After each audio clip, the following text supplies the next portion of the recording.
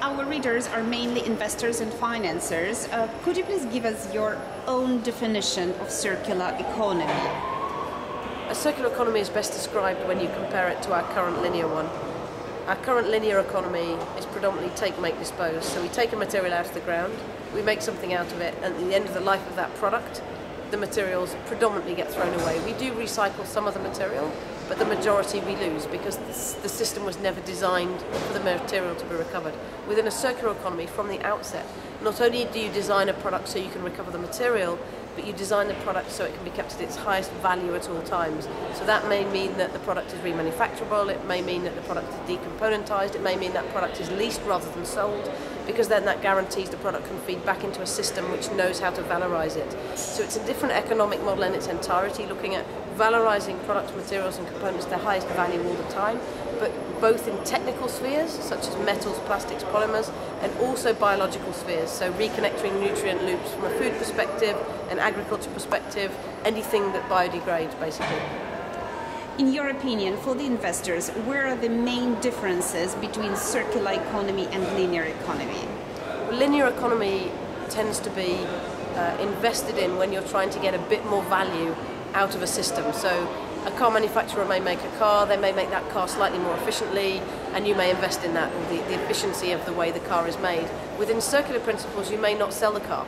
You may lease the car, you may provide the car to Uber drivers, you may design a car that's designed to be remanufactured and repaired and kept at its highest value at all times. Therefore, you don't make money when you sell the vehicle and the materials within them, which currently is the case with linear economy. A car manufacturer only makes money when it sells vehicles. If you shift to circular principles, you may lease them, you may remanufacture. Everything changes, the design, the marketing, the financing. So actually, it's a very, very different concept. What are the most efficient methods, in your opinion, to start the transit to circular economy in the food chain?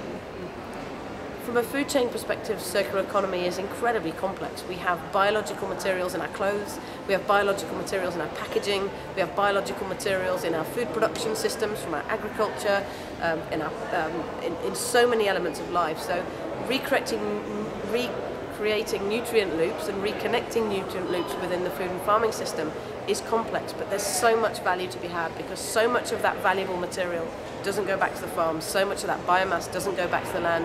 It doesn't stop the 40 billion cost per year of soil degradation globally, for example, because the biomass isn't going back to the land. So there's a massive economic potential to reconnect those nutrient loops, but it is a complex one. Where are the benefits to farmers to start changing their habits to move towards circular economy? I don't think this is something farmers can do in isolation. Farmers need a supply of biomass. Now, some of that they can create on their own farms, and we've seen examples of that.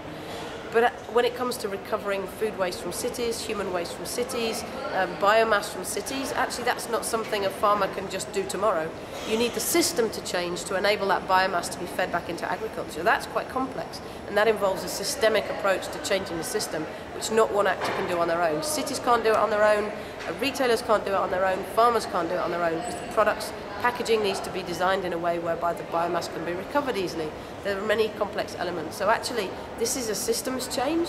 There is a massive benefit to farmers to get biomass back to the farms, to rebuild the natural capital of the soil, to make it more water retentive, to put nutrients on in a different way, which is less reliant on chemical fertilizers, but they can't do it on their own.